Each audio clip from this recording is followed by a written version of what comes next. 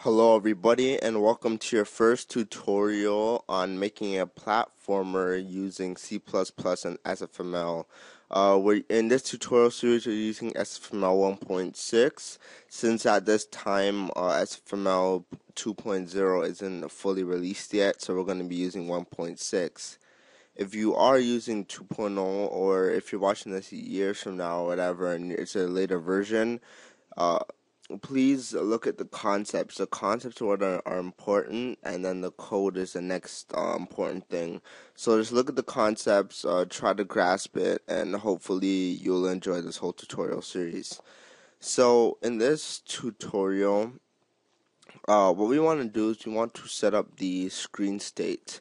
And what screen state is that it's handling the transitions between screens. So having like like in video games they have like a splash screen in the beginning, like they show the companies whatever that made the game, and they might show the title screen, then they might have a main menu screen, etc., etc.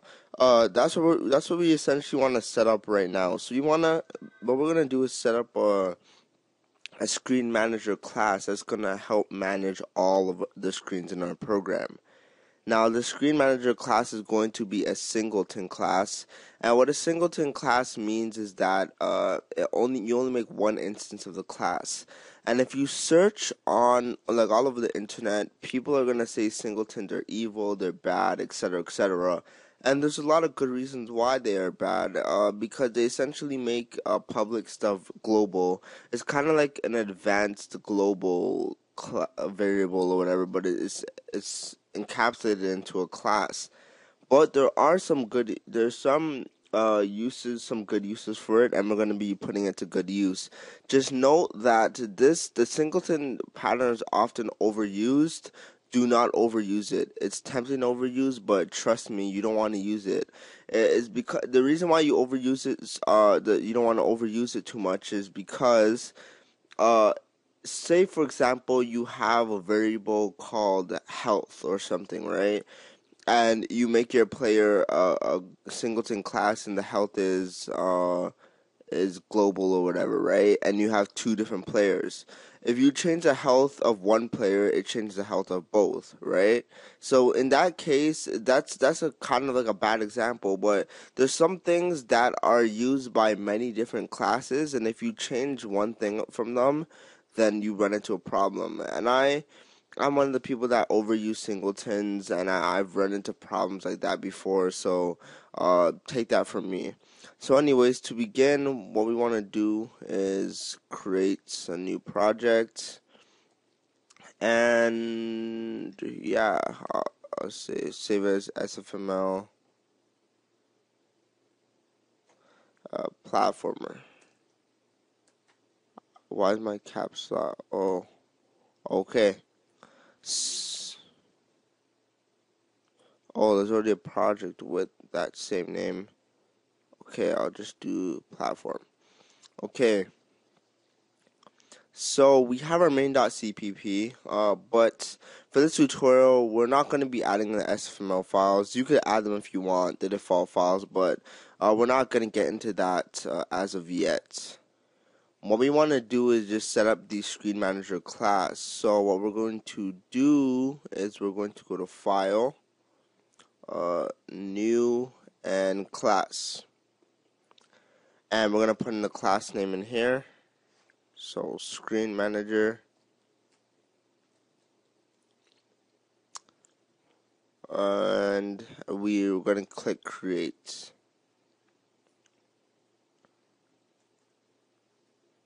Okay, so we've successfully created our Screen Manager class. Now, in the private section, what we're going to do is we're going to override three different constructors. We're going to override the default constructor, the copy constructor, and the assignment operator. Okay, so we're going to do this by doing Screen Manager constant and void operator equals Screen Manager constant end. And if you don't know about operator overloading or any of or what a copy constructor or assignment operator or anything is, don't worry about it. I'm pretty sure I'm not going to be using it in this tutorial series, so don't worry about it. The reason why I say pretty sure is because we're just going to be adding a lot of things as we go along. So if you have an idea to put into the game, then just suggest it in the comments below, and I'll show you how to incorporate it in your game, right? In the platformer. So there's nothing set in stone what there's going to be, but I doubt that I'm really going to be using operator overloading, and if I do, I will explain it easily. But it's a good concept to look into, so even if you don't know it, you should look into it. Okay, so what we're going to do is right here we're going to say static screen manager,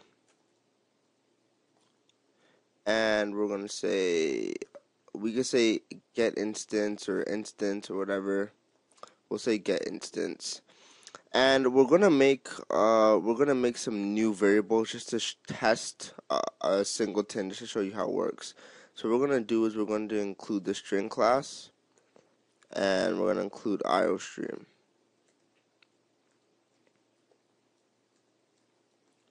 Okay. So what we're going to have is, in the private section, we're going to have a string, and we'll just name it text, and we'll have two functions, set text, and we're going to have draw text. Okay, so this is not we're going to erase this after this tutorial, but this is just to show you how it works. Okay, so to set up the singleton class is what we have to do. Oh, but before, there was a mistake that I made, so before we even finish this, put an ampersand there, and right here we're going to put an ampersand. Now, for some people, for a lot of examples on the internet, you might see a pointer or something to it. It's better to do it with reference, so you don't have to delete anything, deallocate it by yourself. It handles it automatically. So it's a safer way to handle it. So we're gonna say static screen manager instance, and we're going to say return instance. Now we have to say static because we're treating it as though it's like a static class. So if you know anything that's static, basically you can access it by using the class name and the scope operator, and it's basically like a global variable, but it belongs to a class, right? So basically that's what we're doing. We're basically making this a static class, and if you want to look more into static classes, you can. We're making a static class, so basically we need to make this a static instance.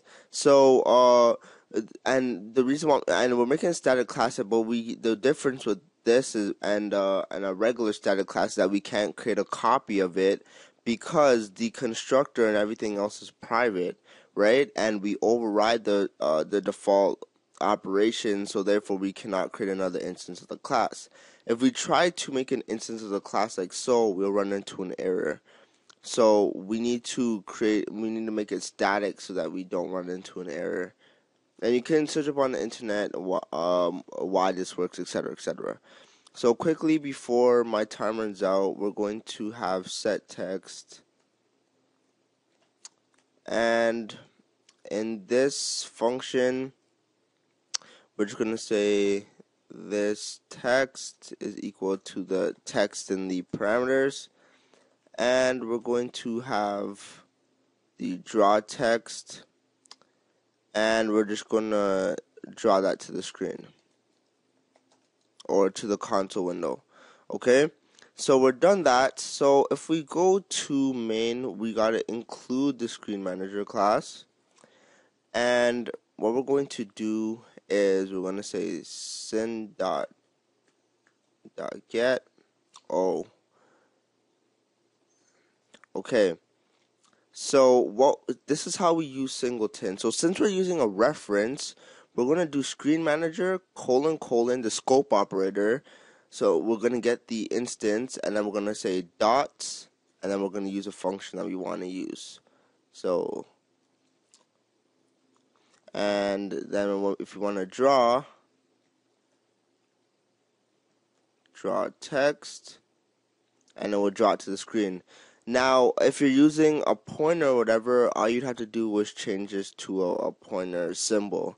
But since this is if you try to do it like this, if you try to do the scope operator and you just said draw text or whatever, you would run into an error. You need to get the instance, so you get the instance of the class since it's a true singleton, right? And remember that you have to, in ScreenManager.h, you have to include these 3 things or it will not be a true singleton class. So anyways, let us run this program quickly to see what we get. And if we look at the console window right here, it says testing, the exact word that we put in there. So that is how our singleton class is going to work. So that's it for this tutorial. Hope you enjoyed it. Thanks for watching, and bye.